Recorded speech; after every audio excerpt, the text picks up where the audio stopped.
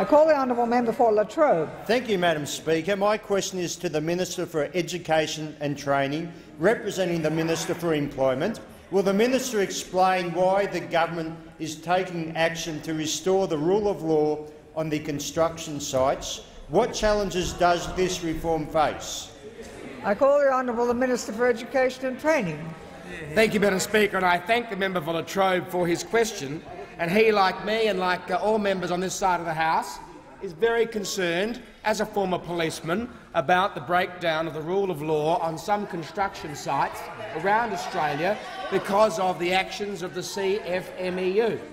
The CFMEU, more revelations are emerging again today about action that the Fair Work Building and Construction Commission is needing to take against the CFMEU to ban 7 more officials from building and construction sites. Now, I see that the Labor Party yet again are standing up for the CFMEU. Now, I can't read the comments in the newspaper today, Madam Speaker, because they are so vile, used by officials of the CFMEU towards the inspectors of Fair Work Building and Construction, is warned. because it would offend not only members in this chamber, but I think everyone listening. The reality is the CFMEU believes it is above the law. And don't just take my word for it, Madam Speaker. They are the words of the federal court, who's fined the CFMEU $125,000 yesterday, saying that the CFMEU is a recidivist.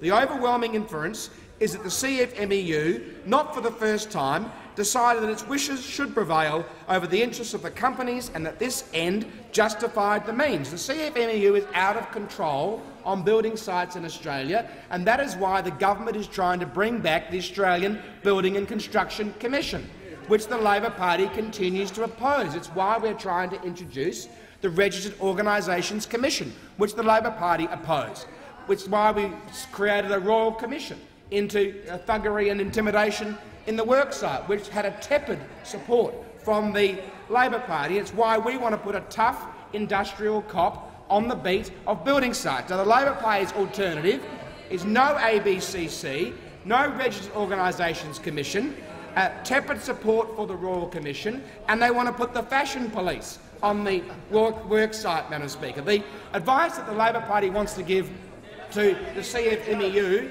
which goes a little with the Leader of the Opposition's general philosophy of life, which is that everybody is somebody, which he borrowed from the travelling Wilburys.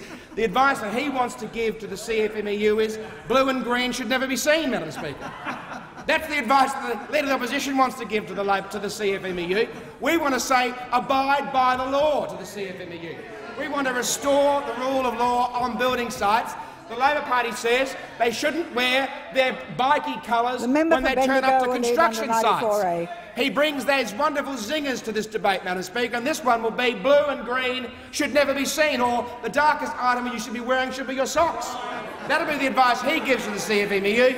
He should get on board with the ABCC when he gets the chance in the Senate to do so.